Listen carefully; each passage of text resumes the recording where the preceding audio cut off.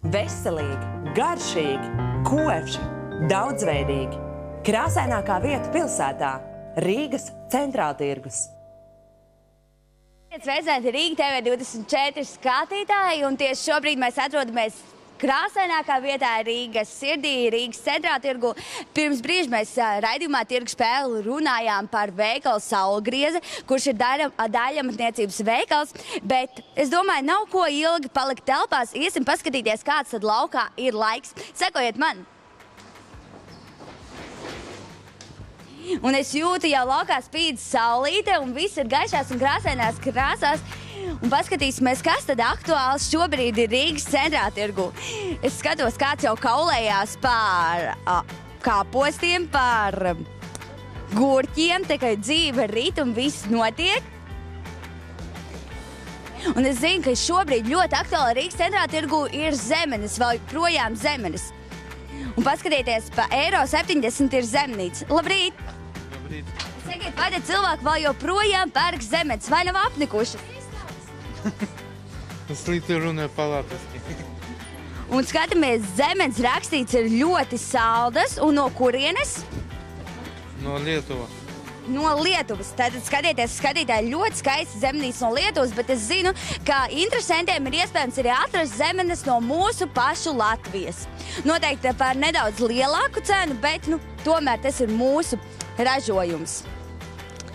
Reko arī zemenes no Polijas, ķirši ļoti saldi rakstīti.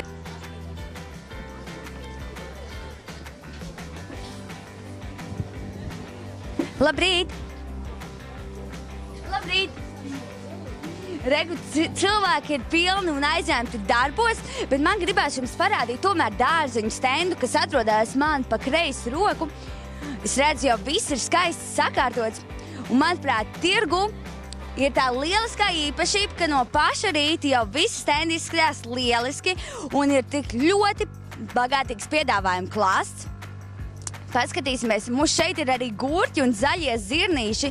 Un es varētu uzjautāt arī kādam, vai tad zaļie zirnīši ir jau no Latvijas, vai tomēr nē?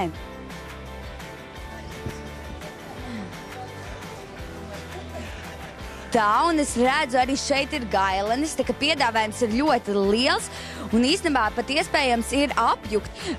Ja mēs gribam nākt pēc gurķīšiem, tad noteikti groziņš būs pilns ar vēl visādiem labumiem.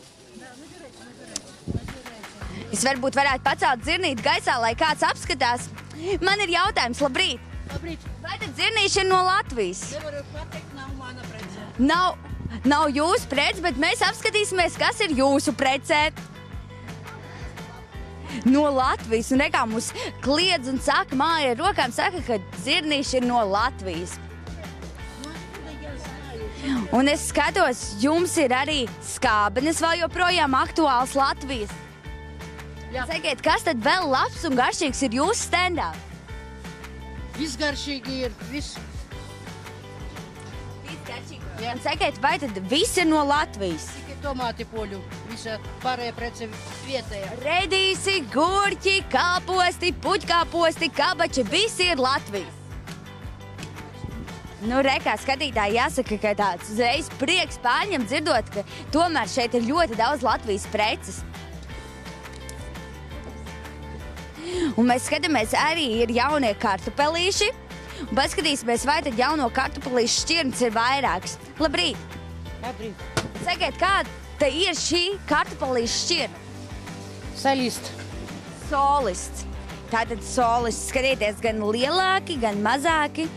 Un jāsaka, ir ļoti gāra recepti, ir kartupelīšus vienkārši izvārīt ar sviestiņu un ar vilītēm kopā salikt.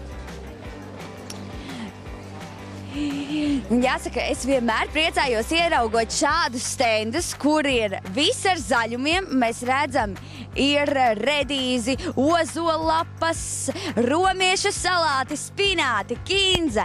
Un jāsaka, uzreiz pienākot pie šāda stenda, valda tāds apjukums, ko tad ņemt un ko tad nogaršot. Bet jāatzīst, ka saliekot visus šīs sastāvdaļas kopā, noteikti sanāk izcili tādi vasaras salāti un jāatzīst arī ļoti veselīgi salāti. Jāsaka godīgi, ka es vēl neesmu pamēģinājis ozola lapu salātus, bet pēc tiešraides noteikti nopirkšu un pamēģināšu uztaisīt salātus. Un tad rīt no rīta izstāstīšu, kā tad būs garšojuši mani ozola lapu salāti. Bet šodien es saku atā un tiekamies jau pirmdien!